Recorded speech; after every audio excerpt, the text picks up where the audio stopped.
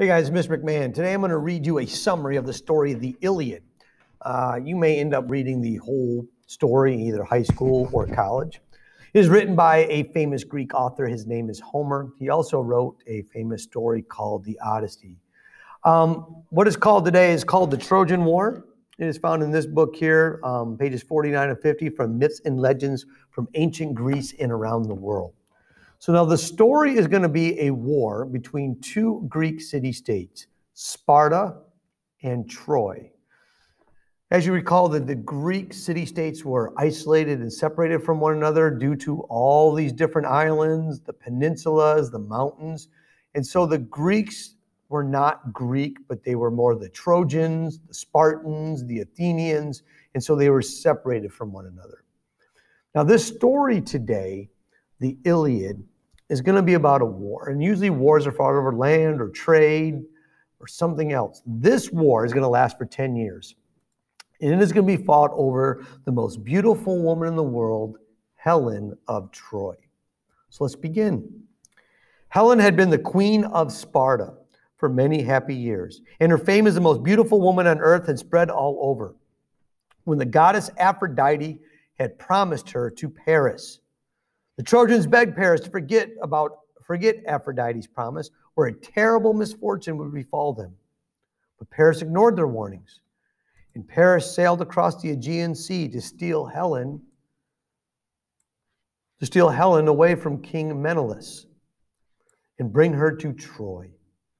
Helen sat serene and happy, surrounded by her ladies, weaving and sewing her finest wools, when Paris entered the palace in Sparta. Just as she looked up and saw him, arrows shot an arrow of love into her heart. She gathered her treasures without hesitation, and she eloped with him for Troy.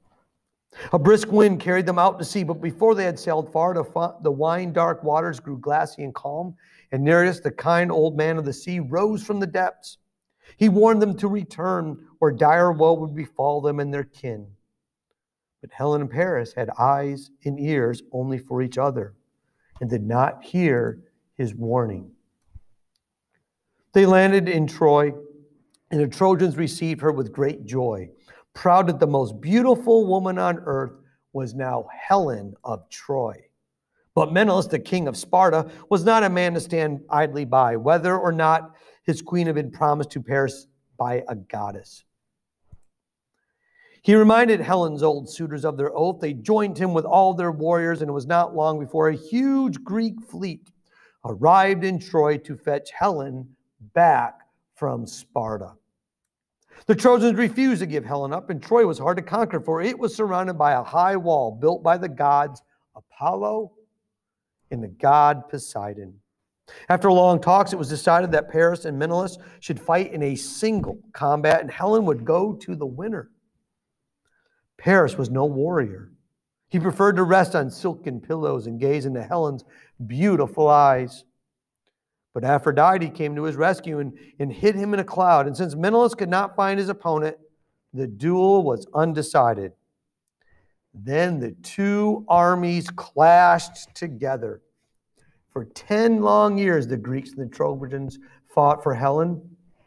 The gods watched with great interest and even took part in the fighting themselves. Hera, angry with Paris for not giving the apple to her, fought for the Greeks.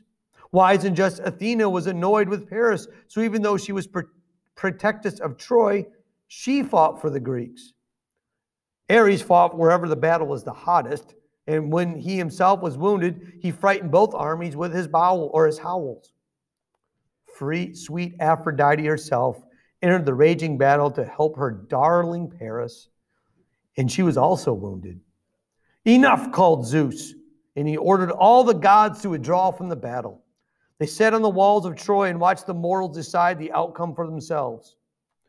Many Greek heroes fell on both sides, but the Greeks could not storm the mighty walls of Troy, and the Trojans could not put the Greeks to flight as long as Achilles, the invulnerable son of Thetis, fought for them. Though Paris was no great marksman, fate had chosen him to slay the great hero Achilles.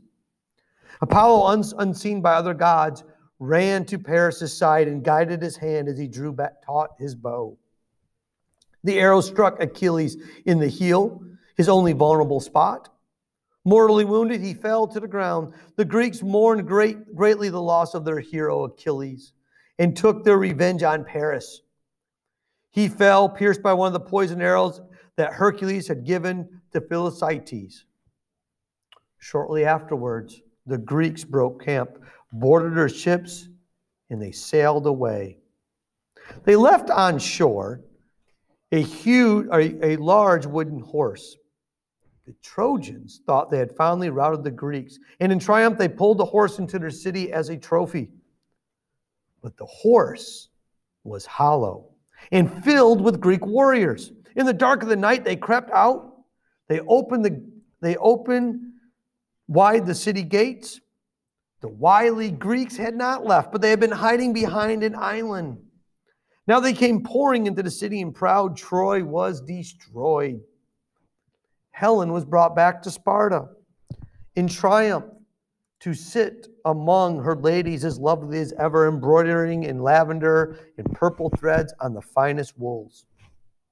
On the royal house of Troy, no one but Aphrodite's son Aeneas, his father, and his young son remained. The goddess returned to take them out of the smoking ruins and led them to safety. And so again, that's a summary of the book called the Iliad that was written by Homer. And again, he wrote another famous story called the Odyssey.